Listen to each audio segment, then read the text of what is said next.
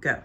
All right, so disease is a word that not many like to hear, and many others try to avoid throughout their lifetime. One concept of a disease that is on the rise within our society is that of obesity. Many people have heard of the term and have a slight idea about what it is, but when asked, cannot point out whether someone is considered obese or not. Hi, my name is Brian, and as a current undergraduate studying human nutrition and exercise science, I have taken 2 classes that have exposed me firsthand to the topic of obesity. These classes were titled Nutrition Across the Lifespan and Medical Weight Management. Today I will inform you on the topic of obesity. To start, I will give the definition of obesity. I will explain what leads someone to be considered obese, and I will also include the prevalence in our society. Secondly, I will name the common risk factors that can increase someone's risk of becoming obese. And lastly, I will list some available treatments and preventative measures. To start, you must know the definition and how common obesity is within our society. An article from Medline Plus states that obesity is a chronic disease, which means that it occurs over a long period of time and does not happen overnight or even within a few months. The simple definition is that an individual has more body fat on them than what is considered healthy. A common test doctors use to determine if a person is considered obese or not is that of a body mass index scan, or a BMI. According to an article on Mayo Clinic, if a person whose result BMI is greater than 30, that person is said to be considered obese.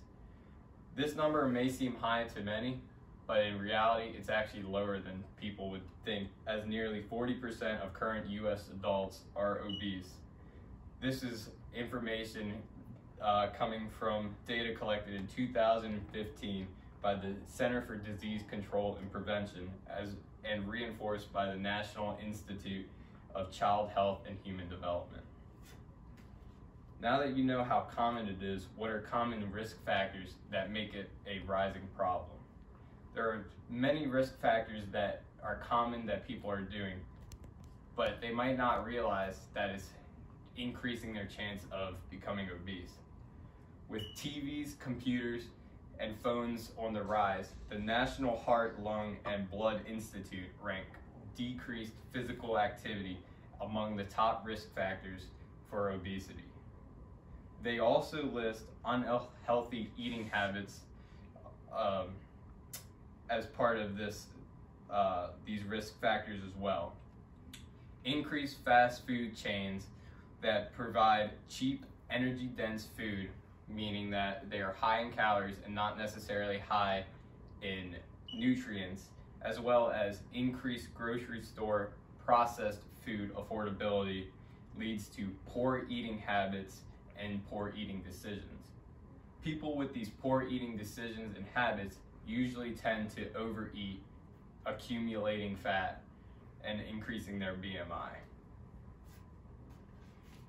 So now that you know many people are doing these risk factors, what are some of the treatments or preventative measures for obesity? Well, just like any other disease, obesity has many different levels as well as different treatments for those different levels. An article on WebMD states that the first necessary step in treatment for an individual that is obese is a lifestyle change from poor habits to healthy habits.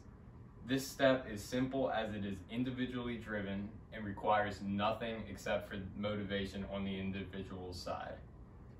The National Heart, Lung, and Blood Institute states that there's 3 levels. The first being that of lifestyle changes similar to the one listed on the article from WebMD.